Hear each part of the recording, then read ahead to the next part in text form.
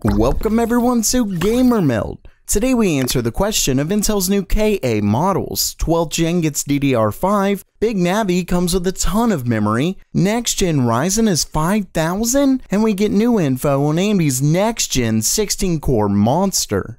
But first, with over 500 champions, each with their own skill tree and millions of artifacts to collect, there's endless possibilities with today's sponsor, Raid Shadow Legends, the free-to-play RPG with tons of champions to collect and upgrade. My favorite right now is Gorgorab, whose animate ability revives dead allies with 25% HP and then heals all allies for 25%.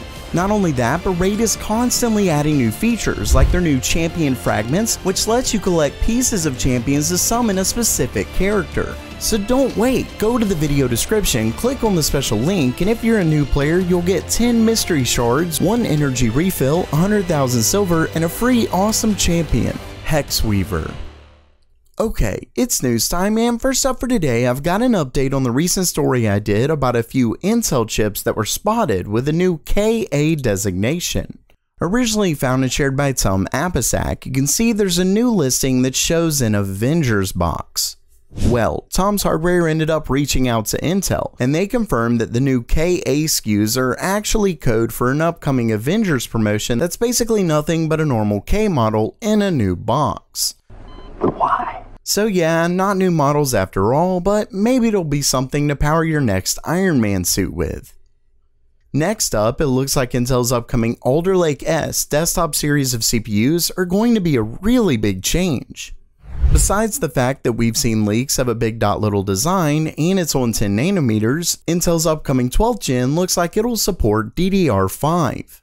In a story by Video Cards, they received some code that makes it clear we can expect the new memory standard to be supported. And that makes sense. Remember that Alder Lake will require a new motherboard with the leaked LGA 1700 socket. Not only that, but it's the same time we expect AMD to move everything over to a new AM5 socket, which means we may see the switch from AMD at the same time. Of course, memory speeds typically help AMD more than Intel since their Infinity Fabric interconnect relies on it, but there's also a limit to how high it can clock. Either way, Intel is definitely gearing up to move things to the new standard. Next up for today, the well-known leaker in ChipHell's forums, WJM47196, gave us an update on Navi 21, which is rumored to be AMD's upcoming Big Navi GPU. As you can see, he states that there are two variants, one with 12GB of VRAM and one with an unbelievable 16. That's a lot. Not long ago, RO Games shared multiple SKUs for Big Navi, so we know there's set to be quite a few. But 16GB? Ultimately, if this is true, AMD is seriously going all out. Of course, that doesn't mean their flagship will beat Nvidia's, but maybe there's a chance. Lastly for today, I've actually got a few new stories on AMD's 4th gen Ryzen, starting things off, believe it or not, with the naming scheme. What did you say?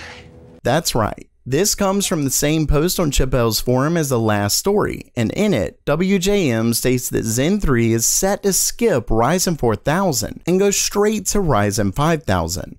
Now, obviously he calls it a rumor, but I've got to admit that it makes a lot of sense. Simply put, AMD's newest APUs have been gaining a lot of traction and are definitely talked about quite a bit, but those are still based on Zen 2. AMD likely doesn't want anyone getting them confused, especially since 4th gen Ryzen is based on the complete architectural redesign that is Zen 3. Still, it's not like AMD hasn't released the APUs first before. I guess this will just be a wait and see. The second bit of information, which I will say is far more reliable, besides the fact that it comes from Igor's lab, we also know what the source is. It's a new OPN code, and it's of the 16-core 4950X or 5950X if that last story was accurate. Either way, Igor states that this part represents the clocks, so this engineering sample has a 3.7 GHz base clock and a whopping 4.9 GHz boost. That means we're talking a 200 MHz higher base and boost clock when compared to the 3950X. Now what's interesting is that this is an update right after a previous Igor's lab story. In that story, he shared an OPN code with a boost of 4.8 GHz, so by release there could be one that finally hits 5 GHz.